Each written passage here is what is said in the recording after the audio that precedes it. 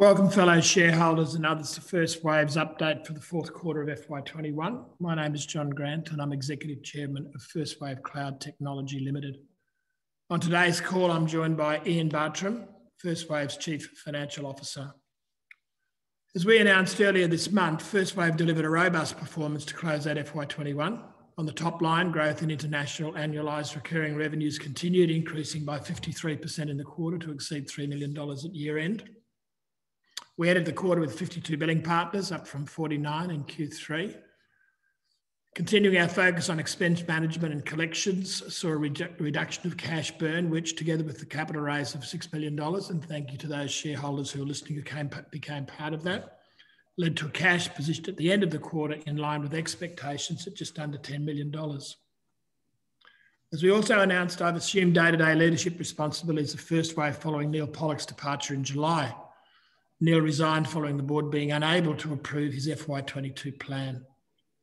Having stepped into the role of CEO on an interim basis, my immediate priorities are to have a detailed look into the business, more so than in my role as Executive Chairman, work with the executive team to finalise an acceptable FY22 plan, and lead the business until we appoint a permanent CEO with the recruitment process currently underway.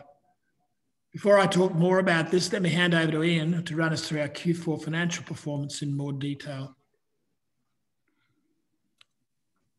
Thanks, John, and good morning all. As John noted, international annualised recurring revenue was just over $3 million at the end of Q4, up from $2 million at the end of Q3 and $1 million at the end of Q2. It started the financial year at 448,000 and, while off a small base, has grown nearly sevenfold during FY21. In absolute terms, international revenue growth for the second half of FY21 has been consistent quarter on quarter. However, percentage growth each quarter has obviously been impacted by the growing base.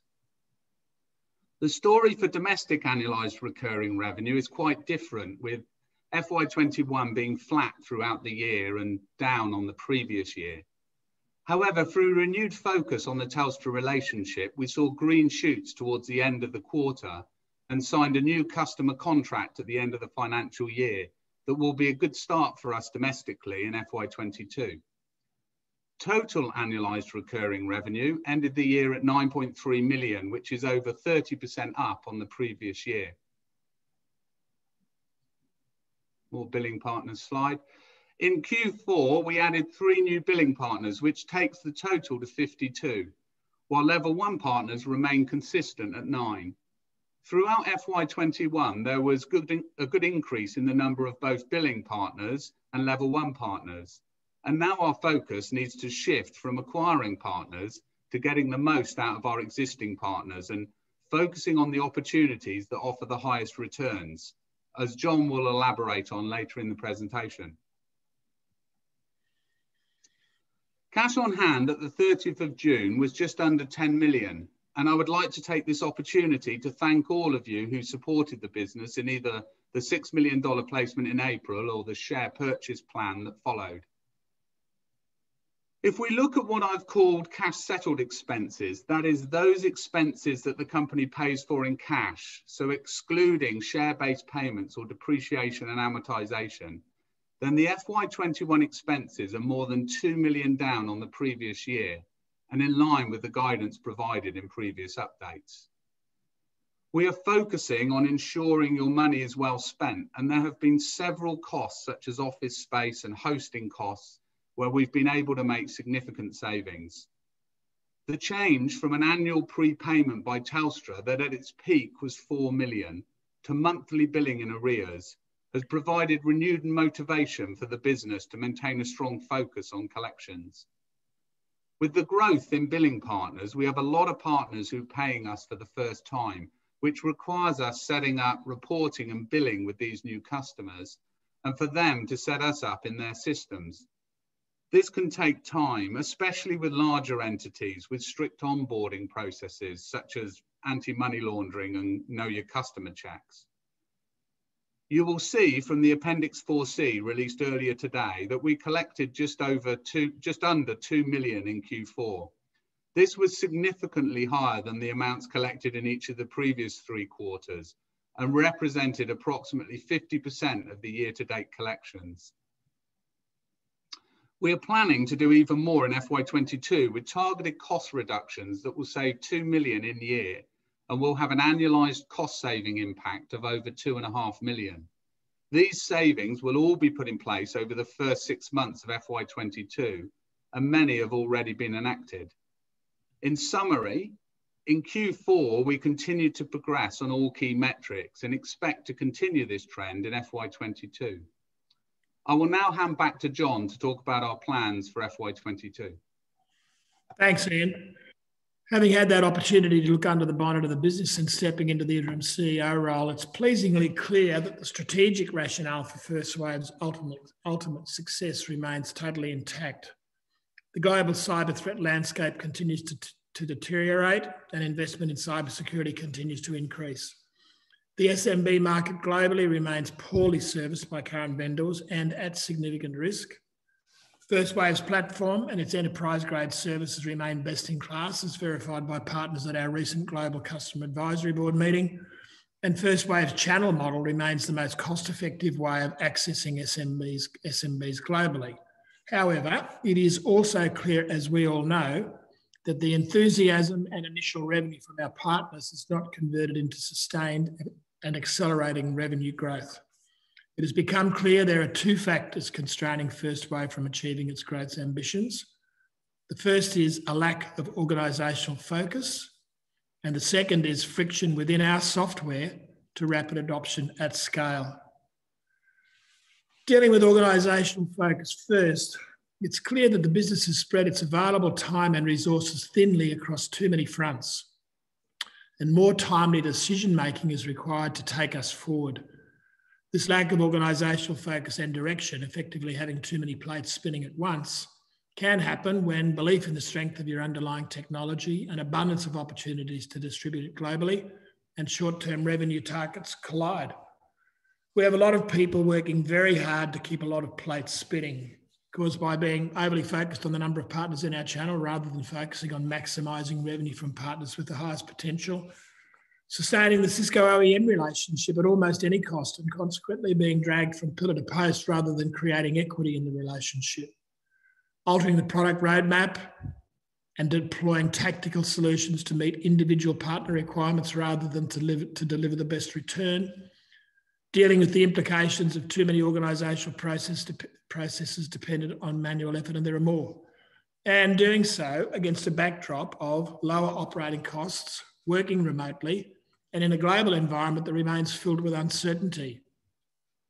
I have been delighted at the commitment of our team, but a committed team doing too many things for too long rather than focusing on the right things does not deliver sustainable results. Going forward, we need to simplify through timely decision-making and focus on the things that matter most. Our international sales team numbered 19 in June 2021, 5 in London, 1 in Africa, 3 in India, 2 in Singapore, 6 in Australia, and 2 in Malaysia. It's not a big team, and it's geographically very dispersed. So it's very important that they focus on the right opportunities. Having reviewed the numbers in detail, they clearly affirm my view. The chart on your screen now shows international annualised recurring revenue over the course of the year. As you can see from this chart, management and sales focus was singularly on our core portfolio, shown in red, through until October, when international annualised recurring revenue was $942,000. This result represented 110% growth in the 4 months from June 2020. From October, shown in blue, Web Protect services added to core services revenue. Shareholders may recall that in our Q2 update, we referenced early sales of Web Protect, a service we have taken on exclusively from Simplified Systems UK. It uses a different adoption model for partners with their own network, bundling it with a broadband subscription and requiring end users to opt out rather than opt in, which is the case for almost all app-based solutions, including FCT's service portfolio. The numbers suggest 3 things happened when we added Web Protect to the portfolio. Firstly, focus of the international sales team moved almost completely to Web Protect with great results. Secondly, and resultingly, revenue growth from our core portfolio tapered off, ending June at $940,000 flat with October. Thirdly, as seen on the graph now on screen, with board, management and market focus on international revenue, domestic annualised recurring revenue through Telstra declined by 6% over the year. This was caused, as previously reported, by churn through end of life of the web service from Cisco and uncompetitive pricing of Telstra's cloud on which our offerings sit. But a contributing factor was a decision to shift some domestic sales capacity to the Cisco opportunity, noting that despite this shift, increase in revenue from Cisco was anemic. The conclusion, not unexpectedly, is that when focus is aligned with opportunity, results follow. The second factor constraining Firstwave from achieving its growth ambitions became clear when we saw the rate at which revenue flowed from Web Protect under its opt-out model. This model makes it easy for both the end user and the partner to adopt the service and caused us to look at our core CCSP and services offerings and consult with our partners. Our conclusion was that there are relatively superficial but critical elements of our offering that represent friction to rapid adoption and scaling by our partners and their SMB customers. To understand what I mean, you need only look at the graph on the slide. Growth from our core portfolio through until Q2 FY21 had been good but not great, and certainly not at levels we'd hoped to achieve. With the example provided by Web Protect from Q2 on, it seems reasonable to conclude that the rate of growth in our core portfolio can improve if the friction that currently exists is removed. If I can elaborate a little further, the friction for the SMB end user is primarily related to the need for each user to make a technical change to their system as part of the opt-in process. While it's not a difficult change, for the non-technical SMB end user, this represents a challenging step to opting in. We've also concluded that for our partners, the friction for their SMB customers represents time and cost for them, and this has impacted their selling and deployment effort. In Q3 last year, it was decided that these roadblocks in the software needed to be removed. This work, which can be characterised as making changes to sort of the skin of the core software, is still relatively substantial and had been competing for priority with other development activities. My view is that this decision was critical and should have received the highest priority. It has now been accelerated, and we are planning a progressive rollout of new software and platform releases over the next 9 months to bring it to existing and new partners.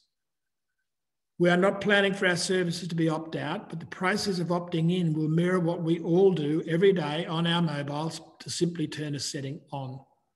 We will talk a bit in more detail to this when we provide our annual product roadmap update in Q2. As part of these releases, we are also planning to deliver a mobile dashboard for end users indicating the status of their threat environment and providing alerts and recommended actions to be taken through our new advanced detection and response capability announced in June under the partnership with Shelter Global. This is very sophisticated and adds significantly to our value proposition for SMBs, the democratisation of enterprise-grade cybersecurity services. This approach has been endorsed by our partners again at our recent Customer Advisory Board meeting. So our go-forward plan has 3 elements. Firstly, we're enhancing the software to remove the friction for our partners and their end-user SMB customers to easily and quickly adopt the platform and its services. The program of work to do this sees it completed in Q3. Secondly, we will not actively engage with new partners around our core portfolio until the software is enhanced. And in the interim, we'll concentrate our sales focus on the highest return on investment opportunities for point solutions, including Web Protect, taken to existing and new partners who have their own telco network, advanced detection and response for email for existing email customers, and multi-tenant Palo Alto Networks firewall and endpoint protection to existing customers. This shift in focus has the potential to dampen the rate of revenue growth in the first half compared to recent quarters, which is clearly not ideal, but it is the right thing to do to maximise impact for second half and beyond.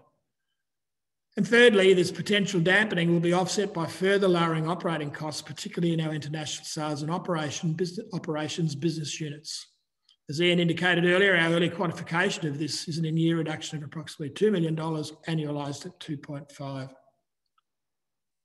Finally, let me turn to our OEM relationship with Cisco. At our Q3 update, we indicated that negotiations were underway to transition from the OEM agreement to another form of partnering relationship.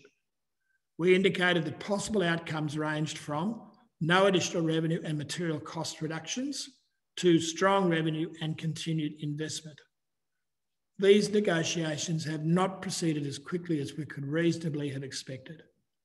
Together with Kevin Block, our Technology and Markets Advisor, I'm now directly involved in the discussions. And my view is that while we will likely transition to a new relationship as a Cisco Secure Technical Alliance partner, the most likely outcome under the OEM will be no additional revenue but cost out. I expect the final outcome will be clear to us by the time of our Q1 FY22 update. This begs the question, of course, what of the US market, which we had reserved to access via Cisco?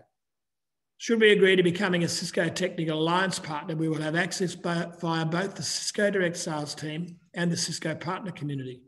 But to be effective, we will likely need more direct representation on the ground to build the relationships required to generate sustained revenue. We'll look at our options on all of this during the first half. I appreciate there's a lot of information in this, but also know this, we have it in hand. We've identified the issues and we have a clear plan going forward. So to summarise, the strategic rationale for Firstwave's ultimate success remains intact. The business has been hampered by a lack of organisational focus, effectively a committed team trying to keep too many plates spinning at the same time. In FY22, we are removing some of the spinning plates and focusing on those that will give us the greatest return. One that is likely to be removed is our OEM relationship with Cisco. The roadblocks to the adoption of our platform and services by partners and end users, end user SMBs at scale, will be removed in Q3. And until these roadblocks are removed, we will only actively pursuing the sale of point services from our portfolio to partners where we can get most traction. We expect this will dampen the rate of revenue growth compared with recent quarters, but the consequent impact on cash will be offset by a reduction in operating costs of approximately $2 million in year. As always, we will keep shareholders fully informed via our quarterly updates. Let me thank you now for listening and invite your questions.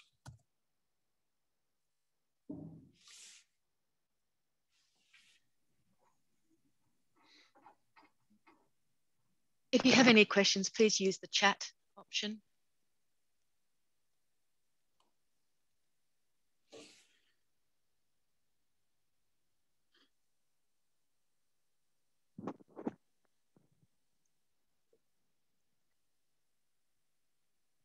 I think anyone on the call who wants to ask a question could also come by voice, can't they?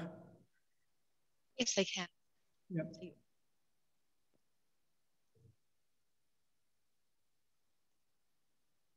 We have a question from Mike Fittler. John, given the detail of your plans, is there a chance you may commit to be the CEO for a minimum of 12 to 24 months? Settle down, Mike. No, the answer to that's no.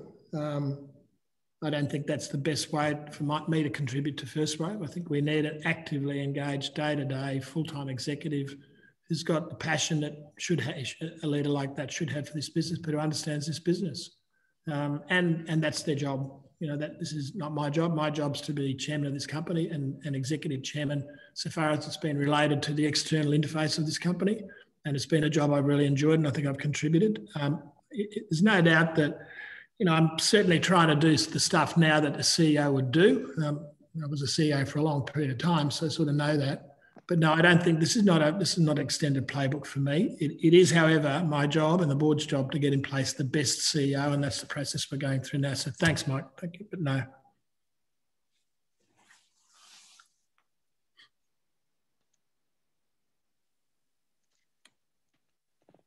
Nick Harris.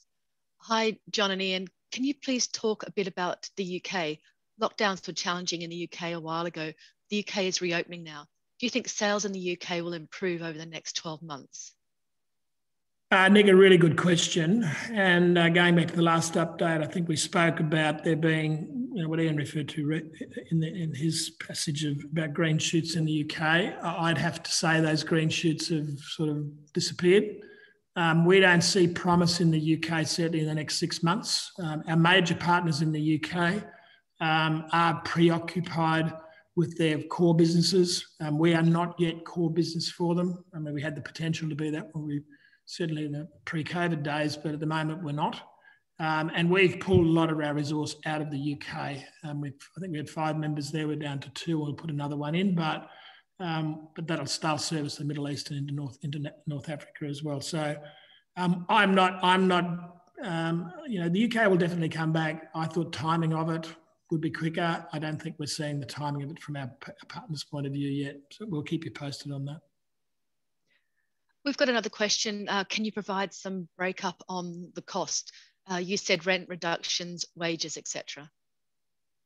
I'll just say quickly that the majority of it is people costs, because at the end of the day, the lion's share of our costs are in the people in the business, and that hurts. But that's that's what you have to do when you get to these sorts of situations. So that's what I'd say on that. Ian, do you want to add anything more from a detailed point of view? No, you're correct, John. The majority of it is people costs. 85% of the savings will be people costs. We do have, by the way, just to say everyone's very clear, we do have a very heavy heart, it's not something that we would choose to do. But we're battling with things that we know that we can control, and that's what I've run you through in the comments that I made, but we're still battling with things that we can't control. So we're in a marketplace that's still the way that it's been for a long time now. I think we're making very good progress, by the way, in that marketplace. And I think for a small business out of Australia, doing what it's doing globally is bloody amazing, right? So, we're going to keep doing that so long as shareholders continue to support us, and that's the bottom line. We've got another question from Andrew Smith. Your quarterly refers to 6.4 quarter of funding availability. Is this conservative given cost cutting announced? Over to you, Ian.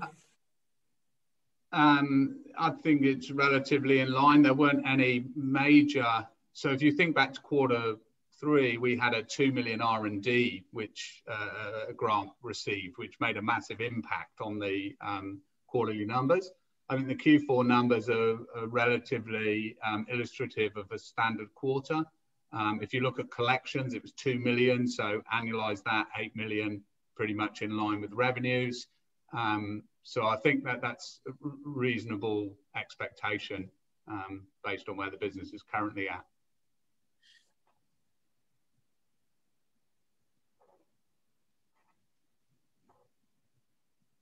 Are there any further questions?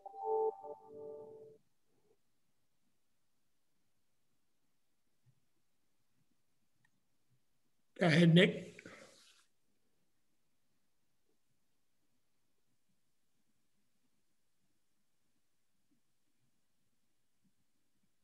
So I've got a question I can see on the chat here. So there's 2 questions on the chat. Sorry, Ruth, I'll just jump in. From Charles Stanley. While the people cost cutting provides short-term improved results, where does this leave the business from a longer-term point of view? That's a very good question. And the question, Charles, in my view, this business, I think, frankly, is better poised now than it ever has been. The changes that we've made in terms of taking out costs is an interim measure so that it allows us to do the work we need to do, which is to enhance the software. It also allows us to actually pull the organisation back into real focus and not leave on the table the decisions that need to be made. So it's a faster organisation. It's now going to be a more flexible organisation. That might seem a strange thing for me to say about a small business that's as small as this business is, but it does very big things, and it's quite complex, and it's easy to get it sort of embroiled in that complexity. So simplifying the way we do things and focusing on the outcomes that we really want and prioritising those is where the business culture is heading, and that's the exercise that we'll follow through on in the next 6 months. So I think that together with the fact that changing the small things, as I said, they're relatively substantial from a software development point, but the small things really about the product to allow end users to flick a switch to get the service and allow partners much more power in the integration, because we're going to put a lot more APIs into the core software, the core platform, to allow integration. They'll get much tighter integration much more quickly. I think we're better positioned in this exercise than we ever have been before. And in large part, and you won't like my saying this, but this journey of Firstwave has largely been a journey of discovery. We're figuring out what the best thing is to do, and we're better positioned now. We know much more about what the right things are to do now than we knew 6 months ago and 12 months ago. So I think the business is very well positioned, and I think we're moving some cost out until such time as we can restore the opportunity for our platform to do the things that we know it can do. And we're very confident about the outcome of that. And the customer advisory board meeting that we had, which had reps from all of our customers right around the world, we did it over 2 nights, facilitated by Kevin Block, told us these sorts of things. So we think we're in a much better position now, and we just need this next bit of time to exercise on that. Nick's got a question as well. Yeah, can you please elaborate on what needs to happen by Q3 for opt-out change to be successful? Well, you're talking to the wrong bloke, aren't you, really? It's a pity I didn't have Roger on the call. There are a list of things, but the bottom line to it is, instead of an SMB end user, and if you imagine this, so an SMB subscribes to the service from one of our telco partners, and the first thing to bring the service on board they've got to do is change their MX record. Now, I don't know about you, but I don't know what an MX record is, and I've been in this industry a long, long time. So I've got no idea, and I've got no idea where I would go to do that. Now, the first thing I do is I contact the partner, and the partner would say, well, the MX record, and they talk them through it, right? But that interchange is something that shouldn't need to happen. That's not the world of the SMB end user. The world of the SMB end user is the mobile world. It's things that they do on their mobile every day. So we're taking all of that and putting it there. And that's what'll take the time. But that engagement will then be subscribe for the service, flick here, flick, I've got the service. So I've got email threat protection and prevention. I've got web protection and prevention. I've got firewall protection and prevention. I've got endpoint. Thank you very much. That's exactly what I mean. And by the way, now I'm getting on my mobile messages that tell me that you are safe. Well, if you are not safe, then you're at level 1. And now you're at level 2, and this is what you need to do. So that's the combination of our platform together with the advanced detection and response that we put together with Shell sitting over the top of that, which gives not only threat prevention, but gives threat interrogation, gives advanced notice, and gives response mechanisms. That's extremely sophisticated. That's only being done in large enterprises today. So it goes back to Charles's question a moment ago. You know, I think this business is much better placed with a greater understanding of what its product is and needs to be, and how that's going to interact with the end user community and the partner business. So those changes, I haven't been too specific other than to try and describe them from a sort of user point of view, Nick, but they're the ones that will be implemented over the next 9 months. These are things that have not been done in the world today. So this business has always been doing cut-through stuff, and now we're doing more cut-through stuff, and we will do it successfully as we've done in the past. So that's my sort of non-technical description of what we're trying to do. I hope that's helpful.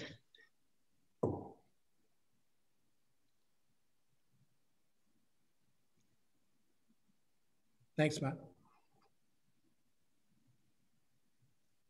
Do we have any other questions?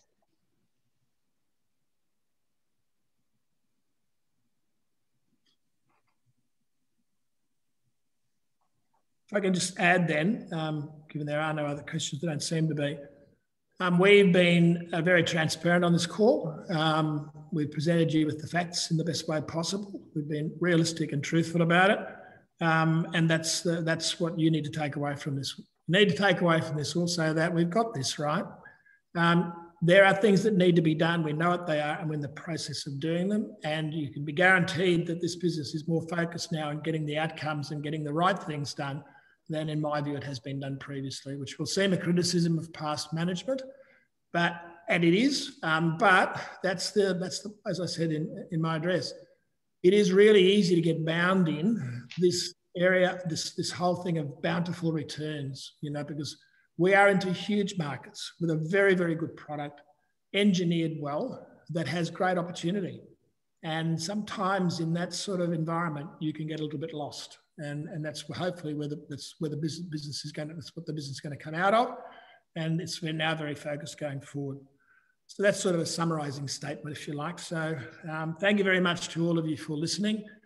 Ian and I will both be available. You can contact us by email if you've got any further questions. And I know we'll be speaking to some of you more directly over the next day or so. And we look forward to that.